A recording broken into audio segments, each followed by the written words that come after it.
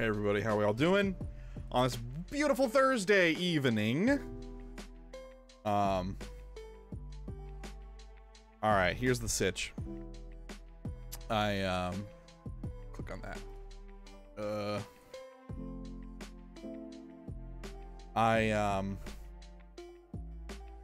Hey boy with the joint. I had breakfast this morning, and why isn't that picking up Minecraft? I had breakfast this morning. I decided to skip lunch.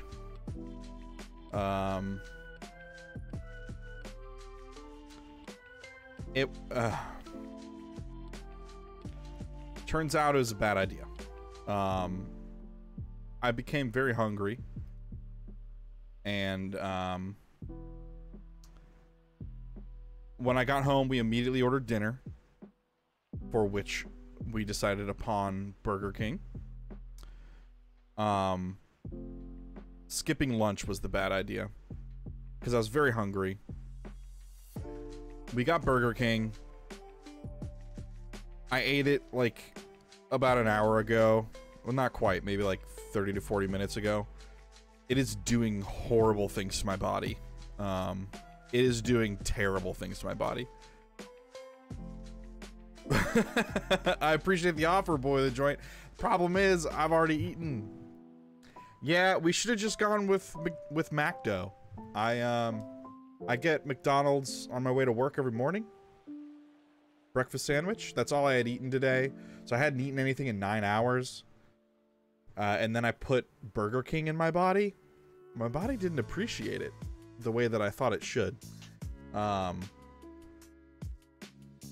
Also, maybe a contributing factor, I like chugged a Monster at work because I was falling asleep at my desk. So I drank a whole Monster. Maybe that has more to do with it than the Burger King. Or maybe it's about the mixture, the concoction that occurred, the chemical reaction that occurred explosively between those two immovable forces colliding. Yeah, probably not. Probably not. I don't know why I was thinking about AOL Instant Messenger today. I just started thinking about it. I don't know that I have a huge follow-up for that, but I was looking into the timing. I was trying to remember like the timeline of my internet exposure. Because as a kid, I didn't have, like, we had a family computer, but it was very much my mom and dad would use it. And occasionally I was allowed to log on to, like, Math Frog or whatever the hell educational site and, like, do some math problems. Stuff that I would be exposed to at school. What's up, Joey? You having dinner while watching the stream? Heck yeah! Chomp it up. Chomp it up, my friend. Don't choose Burger King, though, and drink a Monster. It turns out, bad idea. A very bad idea. I've been trying to, like, piece together my internet exposure timeline for myself. I am 30 years old. I was born in 1992. I would very, very rarely get access to the family computer. I would play, like, SimCity. Occasionally when I go to a friend's house, we'd play, like, Elf Bowling. And they had, one of my friends had Need for Speed. But, like, they had a computer that could actually... Ooh, Wendy's is a good choice. Get those spicy nugs. Eat them for me. On my behalf, please. Also some chili. Oh, Wendy's chili's so good. It comes in a gelatinous block. Like a frozen gelatinous block. And they reconstitute it and cook it. Which is disgusting, but it's very good. It's like a lot of meat, a lot of beans, A+ chili. Oh, this is fitting. Minecraft music. But I would occasionally get to play some like video games on the PC at friends' houses and stuff, but not at my house really. We didn't have a PC that was gamer friendly, and my parents weren't really into that. You know, there was a lot of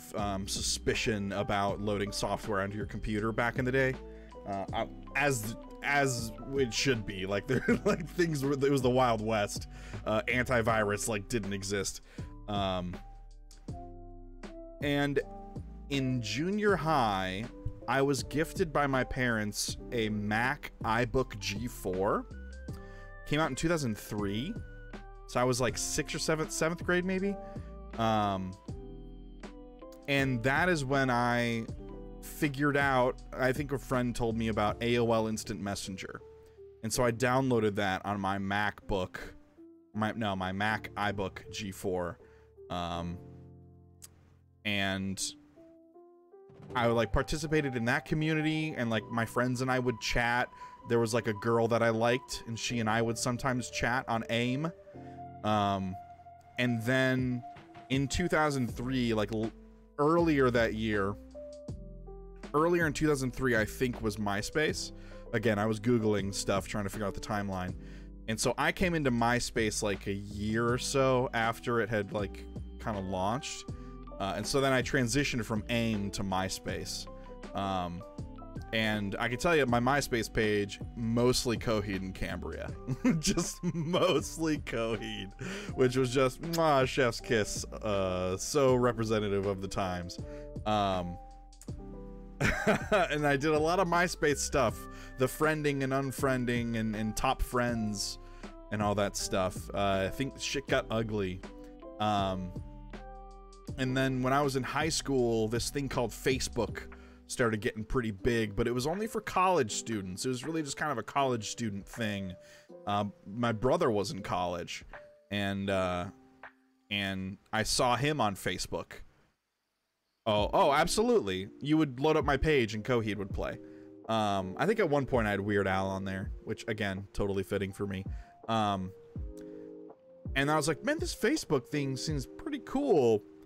I'm not old enough to be on it, but you know what? I don't think they have any way to check my age. If I say I'm old enough, how would they know I'm not? And it was like this revelatory moment. I was like, I think I can make a Facebook. So I did. And then Facebook got fucking horrible. So I'm not on Facebook anymore. Well, I have a profile, but I don't log on anymore. Old enough for what? Well, because like when Facebook first came around, it was supposed to be for college kids, like to network.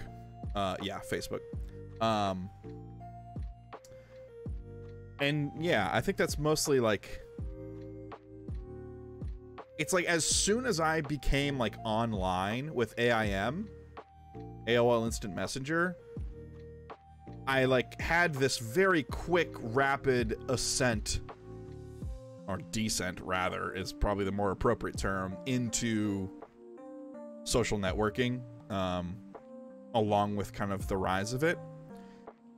And I think that makes me, I've just been thinking about it today, I think that makes me a lot more prone to understanding the pitfalls and the abuse of social media and how we abuse ourselves in how we use it. And especially how we abuse others and how we use it. I just feel like kids these days don't have that same perception. You know, they're day one, this stuff exists. They don't get to see, they don't get to experience a world in which that doesn't exist. That fucking sucks for them. I feel very bad for them because of that. Because they lack a certain, they lack a perspective of the world without this thing. This like unstoppable force now.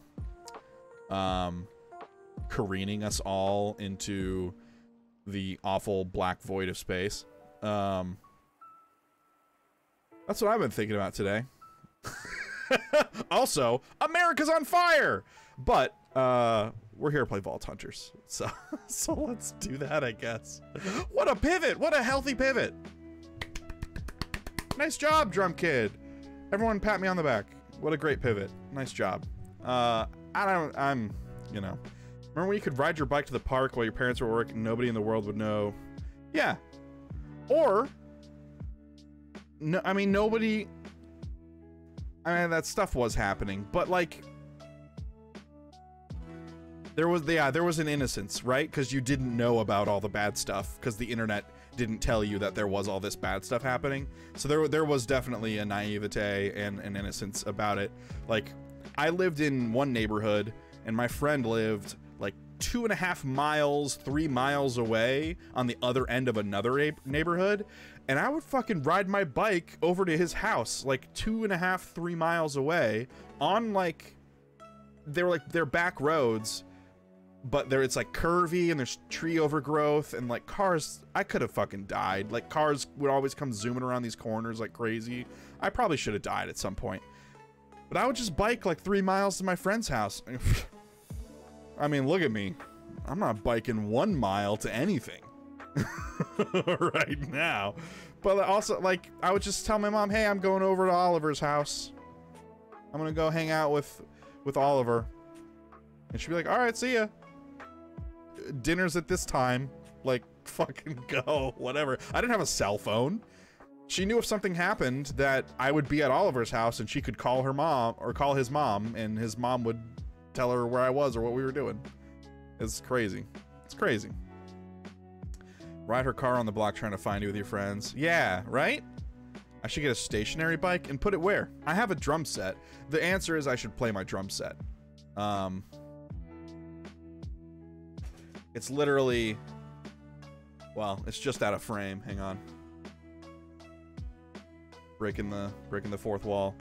There's my drum set. It's like literally right there, and I don't play it. I need to fucking play it.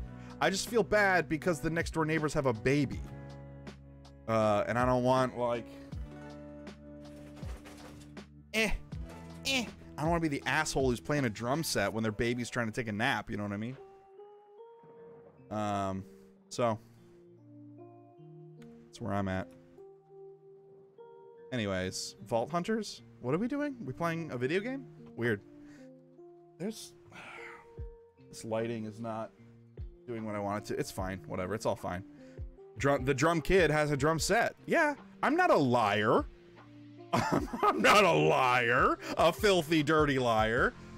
I'm two of those things, but a liar is not one. We had a treadmill that we got for free, and I gave it to my friend, who does use it. So it's getting used. But cardio is not my thing, unless I'm banging it out on the drums. Anyways, this is my bedroom I created in Vault Hunters. Remember when we were making a house? I should also sleep. It's a real functioning bed. How about that? Isn't that exciting and fun? Obviously, we're not done. I need to do a lot more interior decorating, which is always the thing I struggle with, but yeah, so here's the basement of that house we were in. I decided to like kind of divide up the space a bit. Our enchanting setup, we have a little bit of a mud room out here in the back, and now we can just kind of go out the back into the mine, which is super easy and fun. We have a little bit of extra storage back here, which is great. Big fan. We have another portal downstairs, which is not finished. Yeah, and then this is, oh yeah, I guess I should like show you the roof. I did a roof thing. Oh, hang on. I think I have a couple of rockets left. I have 2 rockets. Oh, and my elytra's on the armor stand. Hang on. Boink. Also, I am, every once in a while, I'm getting these like really nasty frame drops. I don't know. We'll see how it goes. Let's get a bit of an aerial view here. We can probably see pretty well from up there. Oh dear God. Oh no, that didn't work. Yeah, this frame rate's doing something. Oh, and my render distance is so short. I like can't.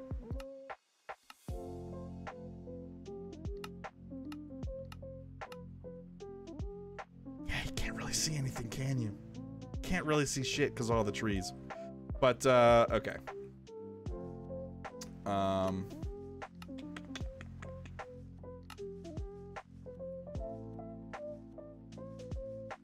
Yeah, whatever. That doesn't matter. Our VSync is on. Yeah, I have like normal settings on. It's being... What are the map levels? I don't remember what those do. I should try and get, oh,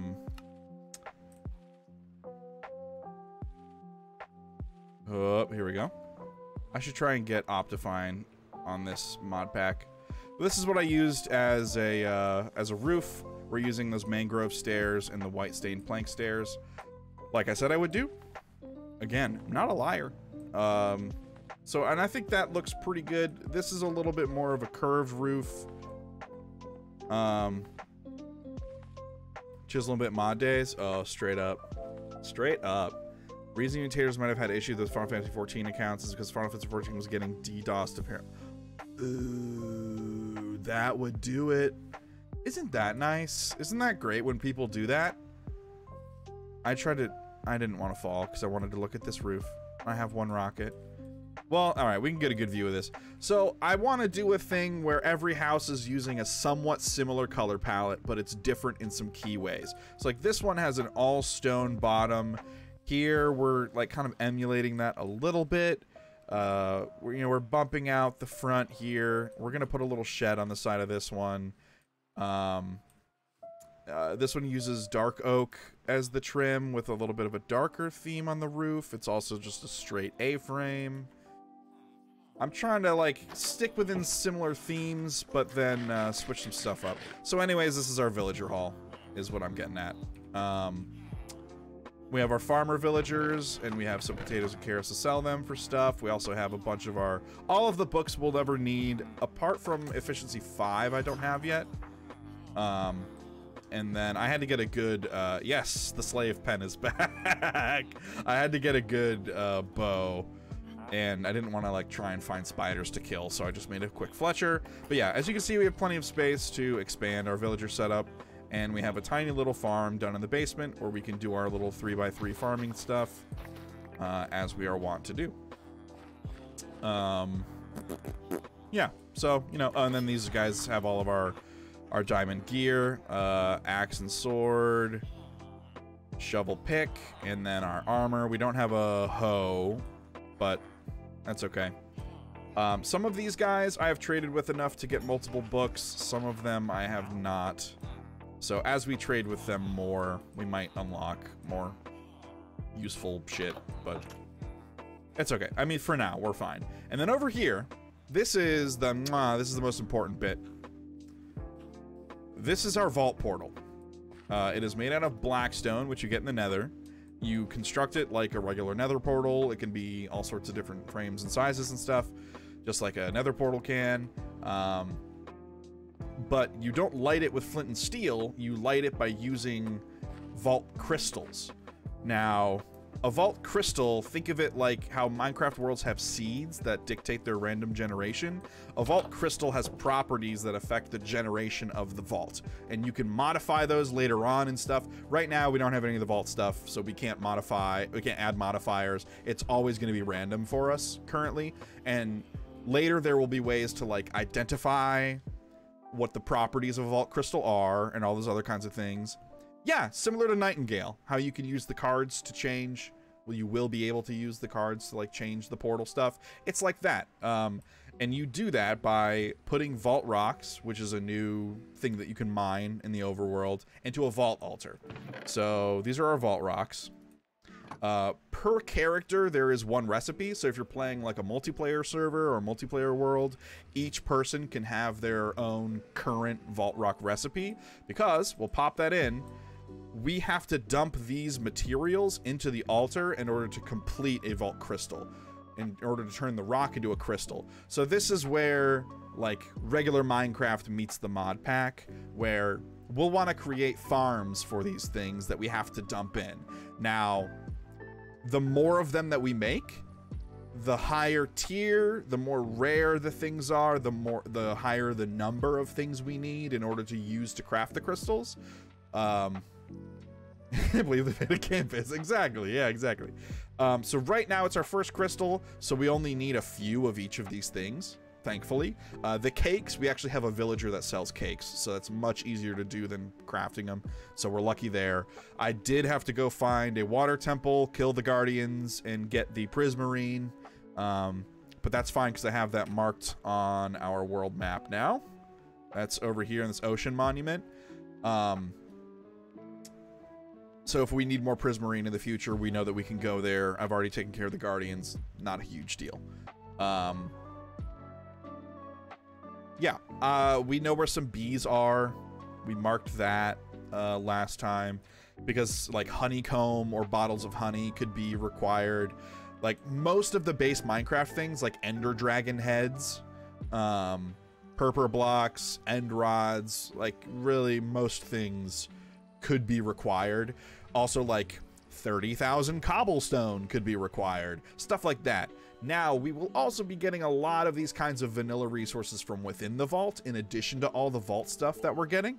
So you can find compressed blocks of like cobblestone or granite or whatever that are, it's 9 cobblestone for a compressed, and then 9 compressed for a compressed times 2. And like sometimes you'll pull out like a compressed times 4 of a particular block, and that's like hundreds of that block. So we want to keep our eye out for that kind of stuff when we're in the vault, because it'll make crafting more crystals easier later. It's a lot. But so like for right now, we want to do our very first crystal. Technically we could go with netherite gear, but you start getting vault gear pretty quickly, and mining for netherite in the nether fucking blows. But we have a high chance of getting some netherite while we're in a vault. You can even find a netherite block of the ingots and stuff like that, if you're really lucky. So we'll be able to use the netherite we get from the vault to upgrade the stuff until we start getting actual vault gear, which is like tiers and tiers and tiers and tiers and tiers above vanilla Minecraft stuff. But for our first vault, we don't really have to worry about it. I have our cakes right here and our carrots. I need 3 more carrots. And we can just toss these into it. And so those are complete. Now I need 2 prismarine and 2 diamonds. And our prismarine, yep. I grabbed a few of those while I was out there. Now it's complete. And we need to actually... If you hit it with a redstone signal, it will craft. So we'll just pop a button on it. And it gathers the essence of all the items. And boink! We have our very first vault crystal. Poggers! Alright, full disclosure, Taters and I played this a little while ago. Like, I think almost like a year ago or something. It's been a while. Maybe not quite that long, but a while.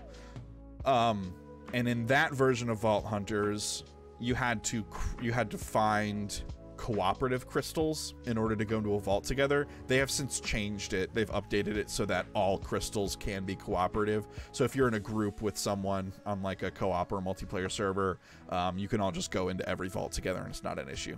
They changed that. All right, let's go put our elytra back on our armor stand, and let's get geared up and ready to go in the vault, because there's a lot of stuff going on in the vault. I did craft a bunch of potions of healing, because another key part or key thing about vaults is that there's no natural health regeneration when you're inside the vault. If you die inside the vault, you lose everything that you have equipped. So when you go in there, you want to make sure that you can easily get back all of the things that you lost so that you can do another run. It is unlikely we will die in a vault unless our first vault is like a locked vault, because there, like I said, there are different modifiers, and each crystal has some random modifiers on it. Sometimes 1, sometimes 3, sometimes positive, sometimes negative modifiers. One of those modifiers can be locked if we're really unlucky, and that means the only way to get out of the vault is to kill the boss. And we're not gonna be able to kill the boss in our first vault. We're not gonna be equipped or strong enough to do that. There are a lot of vault items that we can get like vault swords or axes, like weapons, armor, special consumables that we can eat when we're in the vault to give us like a bunch of extra strength. As we level up our vault level down here above our food bar, we're spending more money, more points, sorry, in our skills. So like we can do like, we can like pop a rampage skill, which does extra damage. You know, we can just get extra health. Stone skin increases our resistance. Reach lets us interact from farther away. So we're constantly upgrading, gaining things that make the vaults easier. But every like so many levels in a, I think there's like 0 to 15 or 0 to 25 is like one tier of vault. 25 to 50 is another tier. 50 to 100 is another tier. I think it goes in like increments like that. I don't know the exact numbers, but I know 50 is a big one. But so the vaults get harder the more you level up, but you're also getting more stuff. It's an incremental loot game, and it all kind of ties in. And like all roguelikes, it can go bad. You can just get a bad run. But in a normal vault that isn't locked, we can just go in, we can loot as much as possible within the time limit, and just go back out the portal we came in. Like some white